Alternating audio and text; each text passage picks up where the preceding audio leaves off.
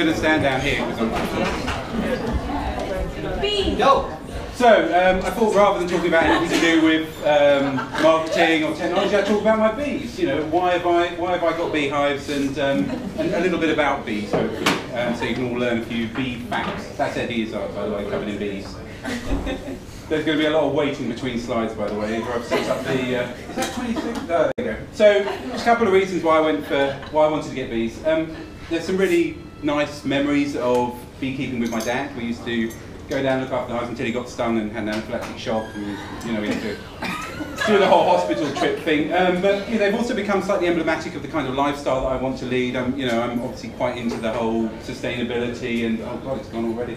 So why is homemade honey better than supermarket honey? Well, supermarket honey is almost always blended, it's pressure filtered, takes a lot of the goodness out. Effectively, it's like eating slightly flavoured sugar paste with a load of pollutants in it. You don't know where it's going to come from. It's probably come from China or India or whatever. So, by contrast, sorry, am I turning into a racist now?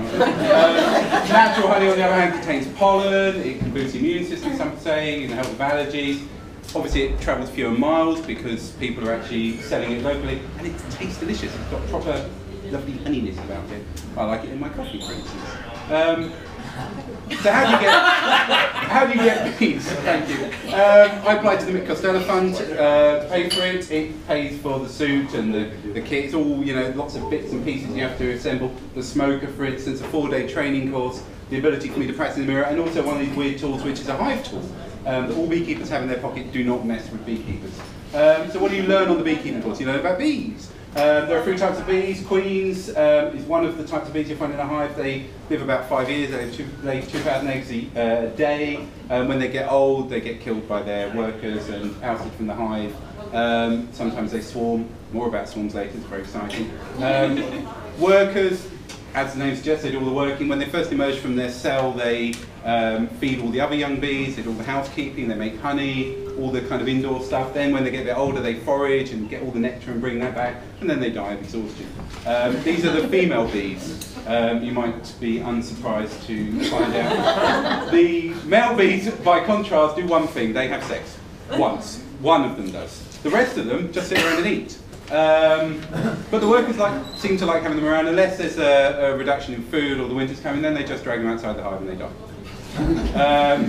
They're really amazing things to work with. They've got huge eyes and loads of sensory organs. They can smell a queen from 3 miles away to have sex with. Swarms are how bees multiply. So, you know, if you think about the hive as being a single unit of beeness, swarms are how you can double that.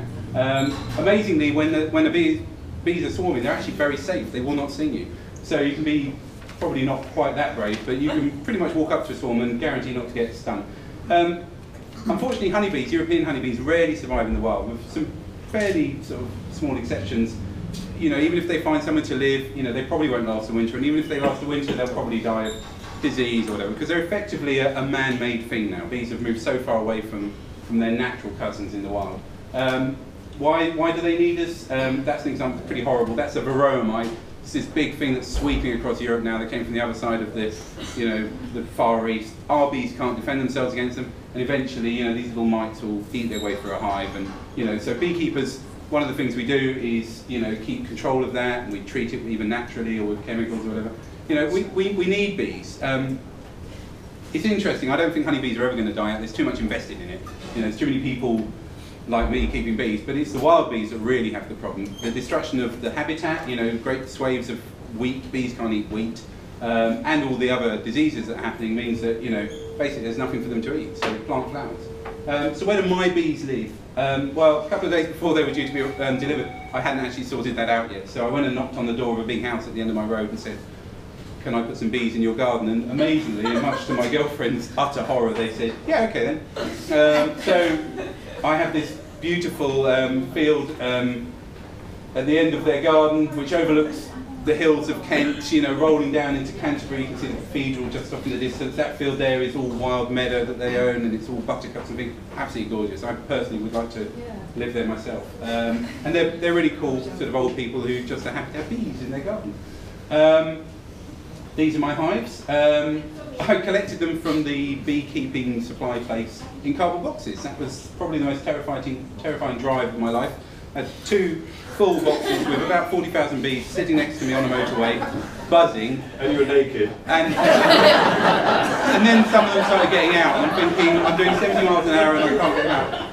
Technobees, I'm developing an Arduino monitoring system just to add a little bit more technology in it to monitor the temperature and humidity and possibly movement of the hive. Why am I doing that? Well, temperature is really important because before bees are about to swarm, often the temperature of the hive goes up.